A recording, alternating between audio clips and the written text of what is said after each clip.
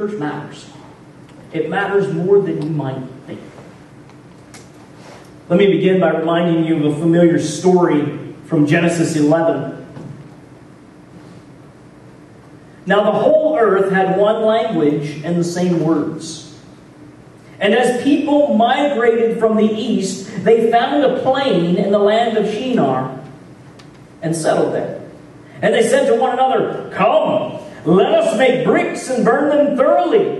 And they had brick for stone and bitumen for mortar. And they said, "Come, let us build ourselves a city and a tower with its top in the heavens. And let us make a name for ourselves, lest we be dispersed over the face of the whole earth." The Lord came down to see the city and the tower which the children of man had built. And the Lord said, "Behold, they are one people, and they have one language. And this is only the beginning of what they will do. And nothing that they propose to do will now be impossible for them. Come, let us go down and there confuse their language, so they may not understand one another's speech." So the Lord dispersed them from there over the whole face of all the earth, and they left off building the city. Therefore its name was called Babel, because the Lord confused the language of all the earth. And from there the Lord dispersed them over the face of all the earth. Familiar story. It's where we get the table of nations, the division of nations, where we get the divisions of languages and different ethnicities and people groups. This is where it began. When God came down and saw the people gathered together saying, "We're going to build a big tower and it's going to reach the heavens and everybody's going to know that we're down here." And God went down and said, I don't like this idea. This is not what I made you for. And at that moment he struck them. Confused their language. You can imagine the picture. "Hey, toss me another brick." He throws a hammer at it. It's just, they confused their language. And all of a sudden they had to realize, hey, who's speaking in a way that I can understand? And they separated themselves and spread out over the whole face of the earth. From that point, and we see even today, the different groups scattered around the globe. We're not studying Genesis this morning. We're actually going to be in the book of Ephesians, Ephesians chapter 3. If you have a Bible, let me encourage you to turn there. We'll be looking at the words on the screen as well here in just a moment. But let me catch you up where we are. Ephesians is take everything that Paul wrote and shrink it down to as tight a ball as you could put it, and that's the book of Ephesians. Ephesians is a phenomenal book of who we are as Christians, saved by the grace of God and unified by the grace of God together. That's the theme. Grace and unity is the theme of the book of Ephesians. He opens the book by pretty much saying, "Let me just reveal to you all of the grace of God." And he begins listing over and over and over again all of these benefits and blessings that come from the grace of God in chapter 1. It's almost like presents under a Christmas tree, and they just keep coming and coming and coming and coming. In the original language, it's actually a run-on sentence. We don't like run-on sentences in English, so we broke it up a little bit. But it's a massive list of all the blessings that come with being in Christ, of receiving the grace of God. And then Paul turns and he gives a thanksgiving and prayer that the people would understand and see how blessed they are. And then we get to chapter 2 and we have that amazingly powerful, well-known passage that our salvation that we have in Jesus is not of works. It is by grace you have been saved. We were dead in our trespasses and sins. We've been saved by grace, a free gift from God, not of works, so that no one may boast. But we are His workmanship, created in Christ Jesus for good works. And that sets the tone as he now begins to unpack the end of chapter 2 and the beginning of chapter 3, our unity, that God has now taken those who are far away, meaning the Gentiles who had no knowledge of the God of Israel, no knowledge of the one true and living God, and he's taking the people of Israel who had Moses, who had David and the prophets, and he's taken them and he's mashed them together in this thing that he's going to call the church here in just a minute. He's mashed them together. This is the mystery of God's grace. And he says, because of grace, we now have all of these things together. God is doing something amazing. I want us to look at chapter 3. We're going to read verses 7 through 13 to get a little bit of the context, but we're going to be keying in on verses 10, 11, and 12 this morning as we look at the cosmic significance of the church. That's what we're looking at this morning. The cosmic significance of the church. If you have a Bible, Ephesians chapter 3, verses 7 through 13 is what we're going to read together. Follow along with me as I read aloud.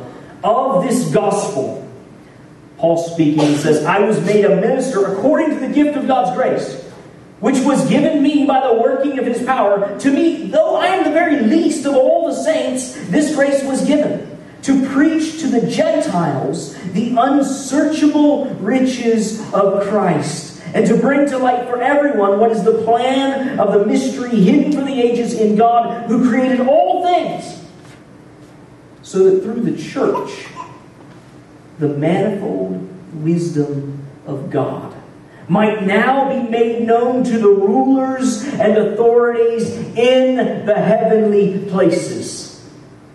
This was according to the eternal purpose which He realized in Christ Jesus our Lord, in whom we have boldness and access with confidence through our faith in Him. So I ask you not to lose heart. O Lord, I'm suffering for you, which is your glory. There's a lot here, but I want to key in specifically in verses 10, 11, and 12, pointing to the fact that the church is brought together to glorify God. The church is brought together to glorify God. The first thing I want us to see in verse 10, the cosmic reality of the church. Look at verse 10 again. So that through the church, the manifold wisdom of God might now be made known to the rulers and authorities in the heavenly places. Our society here in the Western world used to be centered on the church. In fact, most towns were founded by water, a river, a lake, somewhere they could get fresh water to drink, and a church, a steeple in the middle of town. That was the meeting hall of local communities and towns throughout the Americas when it first began.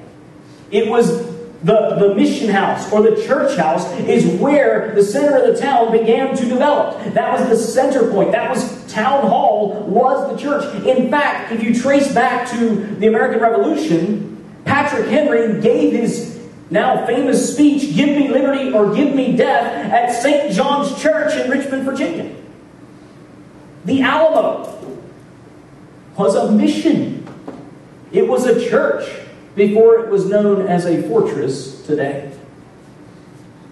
But yet, in our day, the church has been relegated far off to the side. Churches are not wanted to be in the center of community life. In fact, churches are often kind of, we'll tolerate you, go build out there on a, don't come to the center of town. We don't want you in the center of society. We want you to just kind of be out there and do your own thing, but don't interfere with what we're doing. No longer is the church a silent moral majority, rather a moral minority learning to function on the fringes of society rather than in the middle. Church is drastically different from what it was. But that does not change its significance. It does not change its cosmic importance. Now the church, even by its members, though, is often relegated to a much lower level of importance. And here's the danger for us. We often tend to see church as, when it's convenient for me, I'll be there. When it's good for me, I'll be there. But I'd much rather be on my boat thinking about God than in church thinking about my boat.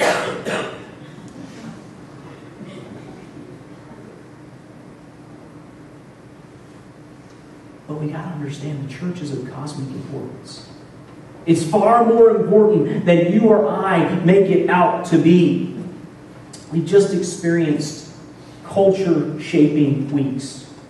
Between Hurricane Harvey and Hurricane Irma, lives and societies will never fully be the same.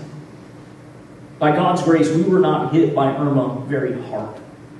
I know there are some people still without power, and they are suffering through the South Florida heat. I know there's a major struggle there. The tragedies that we saw in the assisted living facility down in Hollywood and other facilities in the area, those things are grievous tragedies. These hurricanes have changed culture. The building codes will not be the same come next time around. They won't. They always change.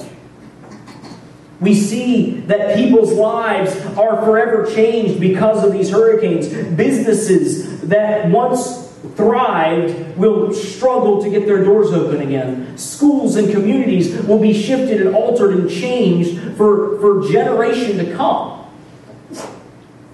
The island of Barbuda, for the first time in 300 years, is completely vacant of people, because it took a direct hit from Hurricane Irma. For most of us, this has been a week of frustration, discomfort, inconvenience, more than a time of great peril. But it's times like this that cause us to reevaluate. What's going to last? What's going to be there?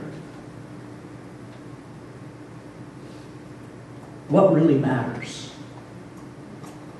You see, no human institution can claim the prowess of the church. No human institution can claim the authority and the standing of the church. And here's the one reason why. Jesus did not die to found the PTA. Jesus did not die to start the Ruetan Club or the Kiwanis Club or the YMCA. Jesus did not die to found the United States of America or the United Nations. Jesus died to found the church. Jesus died to found the church. The church bridges the gap between the physical and the spiritual in our lives. The church stands in that gap between this age and the age to come. It connects and holds the here and now with the eternal. You can never underestimate the importance of the church. There's no way to shoot too high on your estimation of how important the church really is. So the question is, how do you view the church?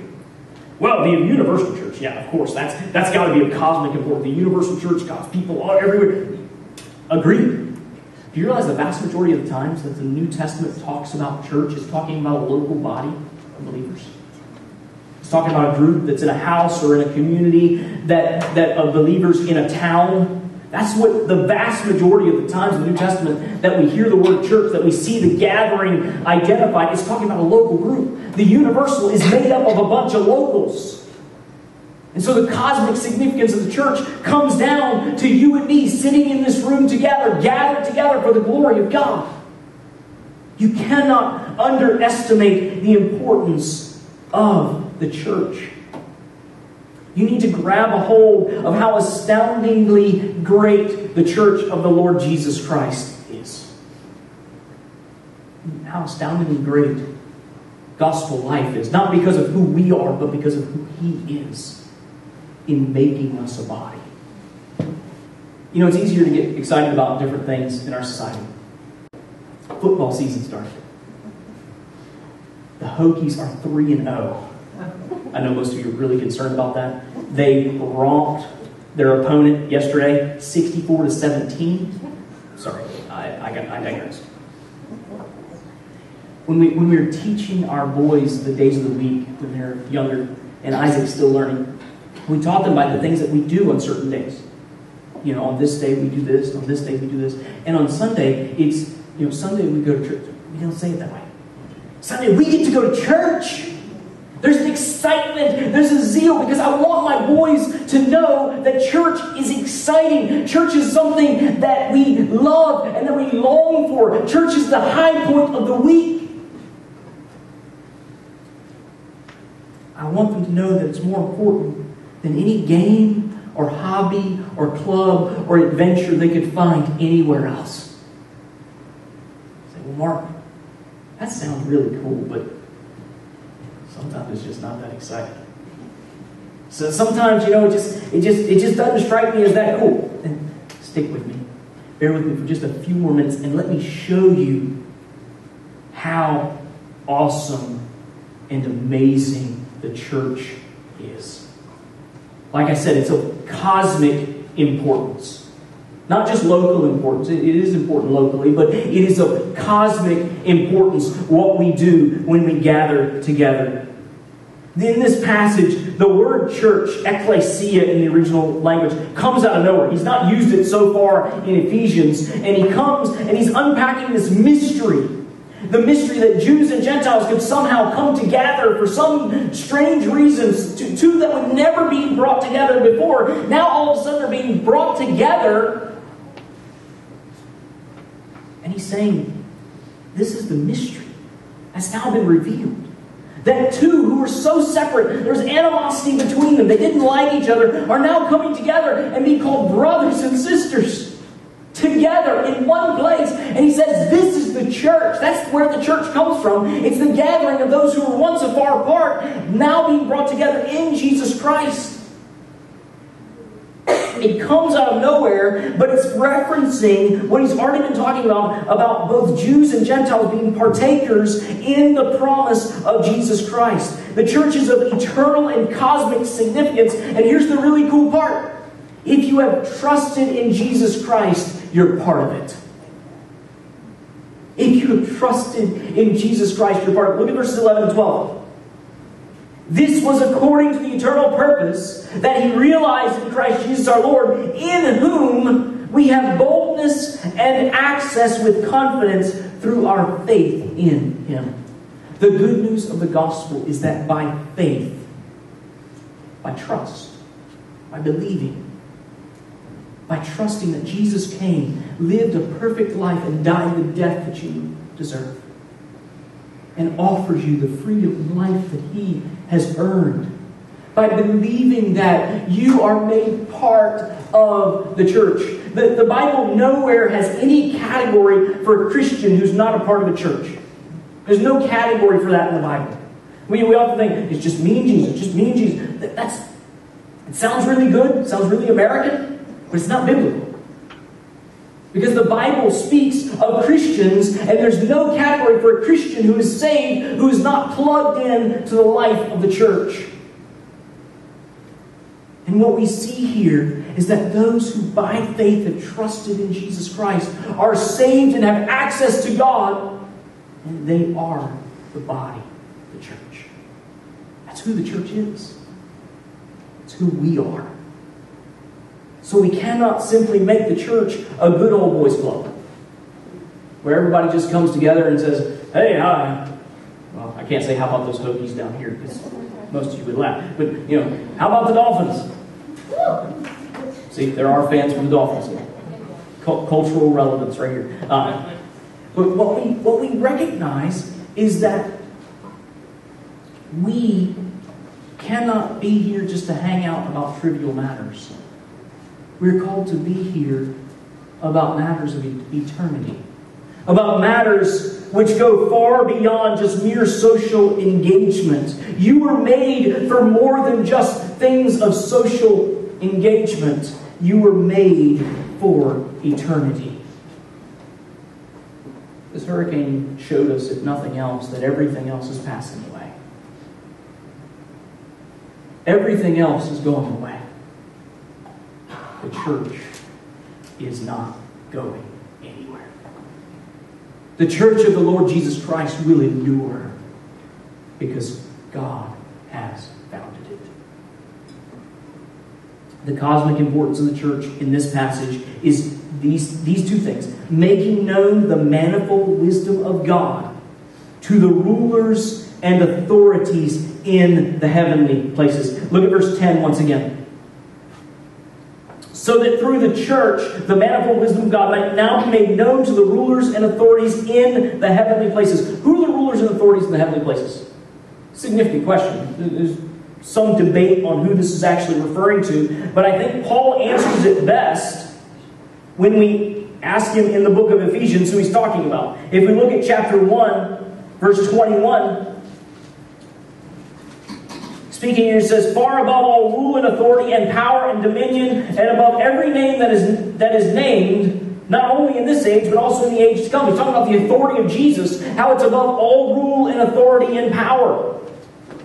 We get to chapter 2, verse 2, and he clarifies it a little bit more. He says, verse 1, "And you were dead in your trespasses and sins, in which you once walked, following the course of this world, following the prince of the power of the air, the spirit that is now at work in the sons of disobedience." And if that doesn't help it anymore, look at chapter 6, verse 12, where he says this, "For we do not wrestle against flesh and blood, but against the rulers and against the authorities and against the cosmic powers over this present darkness, against the spiritual forces of evil in the heavenly places." You know, we know that the church is to be a witness to the world. That's clear. That's the Great Commission. Jesus gave that right before He ascended. But now we see that there's something deeper going on as we gather as a church. There's something greater going on as we gather as the people of God. Because Paul is saying that the church gathered together is declaring something to these rulers and authorities in the heavenly places. And this is a reference from Paul himself to Satan and the demonic forces that are at war against our King. The church has something to reveal, something to make known to Satan and the legion of demons that are allied with him. It's a reference to the spiritual forces of evil. And to believe in demons and the devil today is not super popular. It's coming back, believe it or not. If you look at social trends, that belief is coming back. Spiritism and all of this is bringing back the belief in demonic forces and all of that. That's something we're going to face in coming years, coming decades. But generally, across most people, the belief in the devil, the belief in demons, well, somebody in red tights maybe. But it's not a serious consideration. But I believe the reason it's so downplayed in our society is only a testimony to how tight the grip of the demonic forces actually is.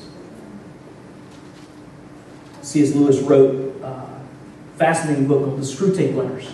And it's a collection of letters from his own imagination, but pointing out how demonic forces could possibly work. And it's letters from a greater demon to a lesser demon.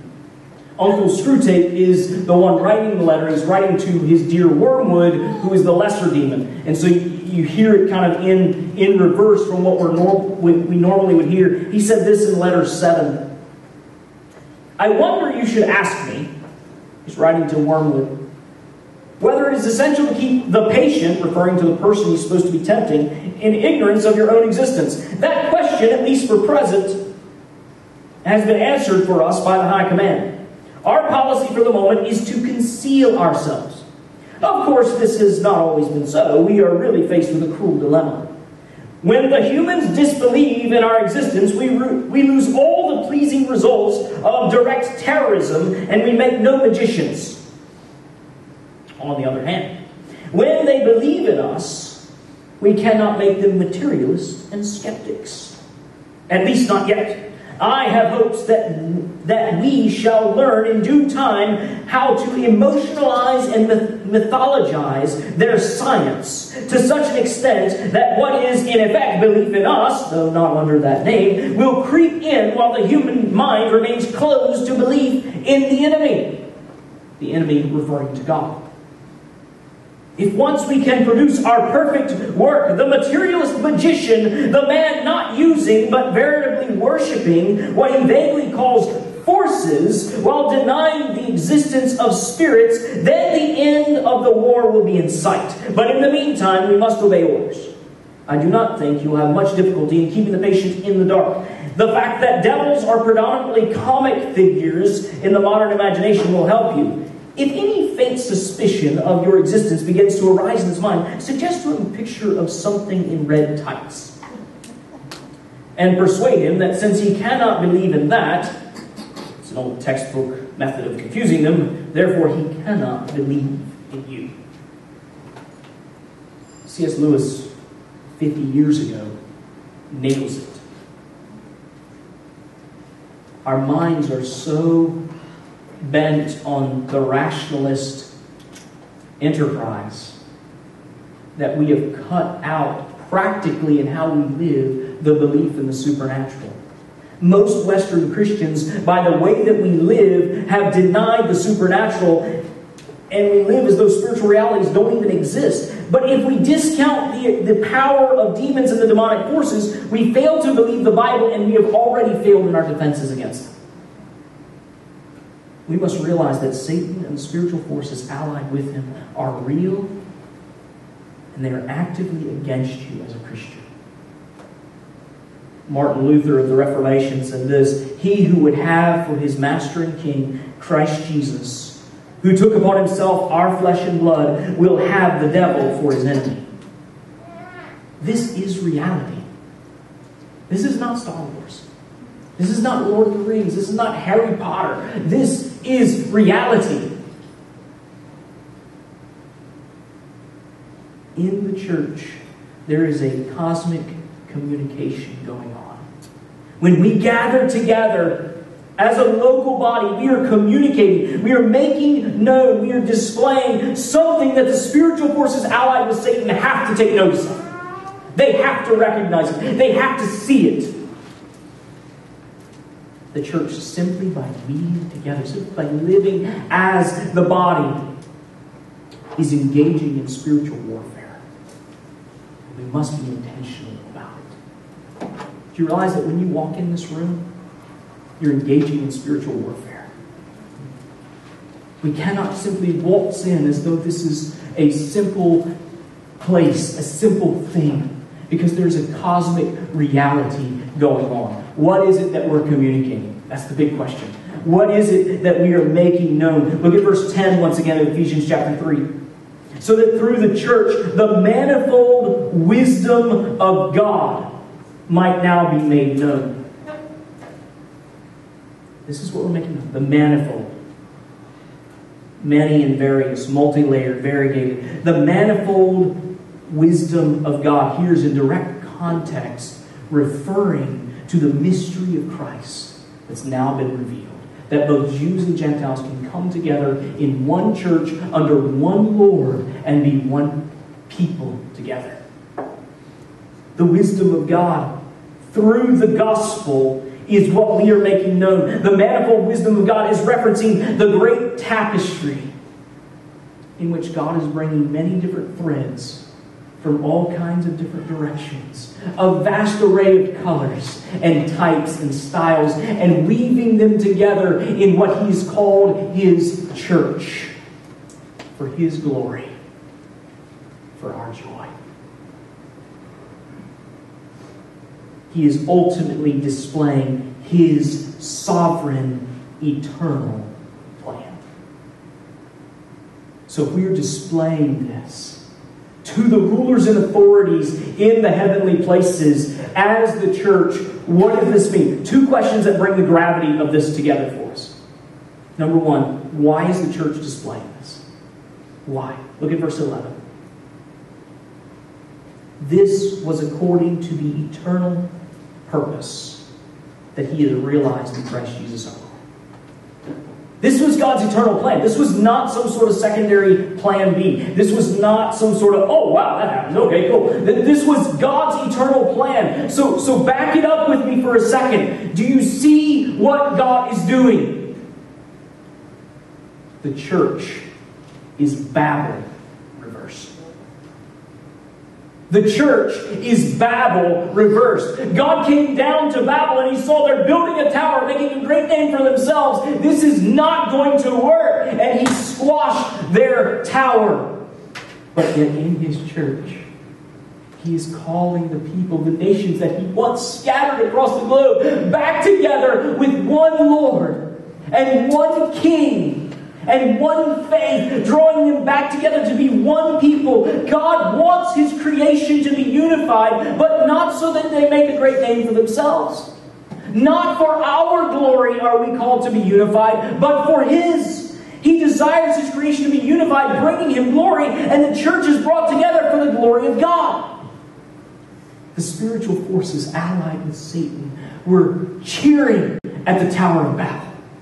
Not only that they were building it for themselves, making a great name for themselves, but they cheered in God's judgment over them making a great name for themselves. And now the church, brought together for the glory of God from all directions, all the peoples coming together. The church, unified and bringing glory to God, is declaring the greatness of God and His eternal plan right in the face of His foes.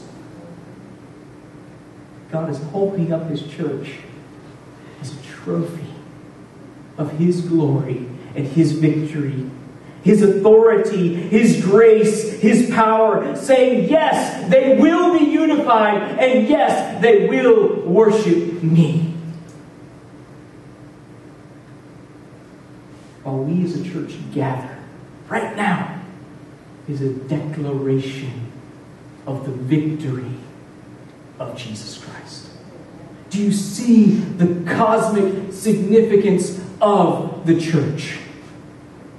Do you see what God is doing through us? Second question. How can we make the gravity of this sink down? The question is, how do we best make this known? How can we, called to declare the manifold wisdom of God to the rulers and authorities in the heavenly places, how can we as the church best make this known? How can we make it known most clearly? The manifold wisdom of God is seen in and through the church as the church lives out our unity in Christ. We must pursue unity in Christ. We must embrace one another as Christians, not merely tolerate one another. And there's a big difference. The city of Sunrise is one of the more diverse cities in Broward County. When we first started meeting here, one of the teachers mentioned to me that this elementary school, Wellaby Elementary School, was at that time the 8th most diverse elementary school in the state of Florida. We live in an incredibly diverse community. And it's a foretaste of heaven. It's a foretaste of what it'll be around the throne one day. Gathered together with people from every different people group around the globe. And we are called to pursue our unity in Christ, to celebrate who God has made us to be as one people, as His people, every single week. We have those who walk through these doors from different backgrounds, different home languages. We come together to worship one Lord and Savior. This is the unity to which we are called. This is the celebration of God's victory that we are called to embrace. The manifold wisdom of God is seen as people from all nations are brought together in Jesus Christ. Which means that we must be a people who not only gather and pursue unity together, but we must seek the salvation of the nations. That is a prime purpose of the church as we gather together under one Lord with one salvation, becoming one people, that the nations would be called to gather in with that. Not for our glory, but for the worship of our King, that King Jesus, who deserves all the worship, would have worshipers from every corner of the globe. And to this end, we give, we go, we pray. Every week we've been praying for the nations. I hope you call onto that trend. We're praying for the nations that God would raise up worshipers from every place around the globe. We give through the cooperative program of our convention that missionaries would be sent to the furthest places on the planet for the sake of the gospel going to the nations. We sent. A year ago, we sent a young couple, Eric and Lucy, many of you remember them, to be missionaries. Ultimately, they're going to North Africa. That's their plan. They're in the process for that. They went for a brief time to Maryland for more extensive experience and training. And within hopefully 2 years, they will be living in North Africa amongst peoples who do not know the name of Jesus for the glory of God. We just got word this week that the church we helped in Veltas, Cuba, would like us to come back in February. Perhaps you could go. Perhaps you could be a part of sending that team. Part of displaying the manifold wisdom of God to the rulers and authorities means seeking the salvation of the nations. Being a part of that, each and every one of us. The manifold wisdom of God is seen not in our focus on minor temporal differences, but in our focus on massive and eternal unity in Christ. The reality of the depths of our unity in Christ is far greater than you think it is. In fact, you have more in common with a new Christian from an unreached people in Kazakhstan than you do with your own family members if they do not know Jesus. That is a deep reality that needs to set in for us to realize how deep our unity in Jesus is. The things that typically separate us in society, our age, our gender, our ethnicity, our geography, our sports team, our deodorant flavor, the things that tend to separate us in society are things that cannot separate the church. Because we are called to a far greater declaration. Making known the manifold wisdom of God to the spiritual forces allied with Satan, as a declaration of the victory of King Jesus against his foes. We must be a people who think and see through the lens of eternity. As we look at the people around us and love them as Jesus loved us. Are you a part of this cosmic declaration today? You're here. But are you trusting in Jesus? Are you part of his victory? By faith, believing what he has done is for you. We need to be a people passionate for the church. Because it's not my church. It's not our church. It's Jesus' church. So we need to be people passionate for the church. We need to realize we're engaged in spiritual warfare. Every one of us, every week, walks in here to a spiritual battle. I don't know if you've noticed, but Sunday mornings tend to be the hardest mornings at home. It's hard to get out the door. Why? Because there's a spiritual battle being waged. This is not just flesh and blood. It's not just getting the creaky bones to move. This is a spiritual battle, and we must engage or we will lose. We need to celebrate, live out the reversal of battle. We don't celebrate battle. We celebrate what God is doing in his church.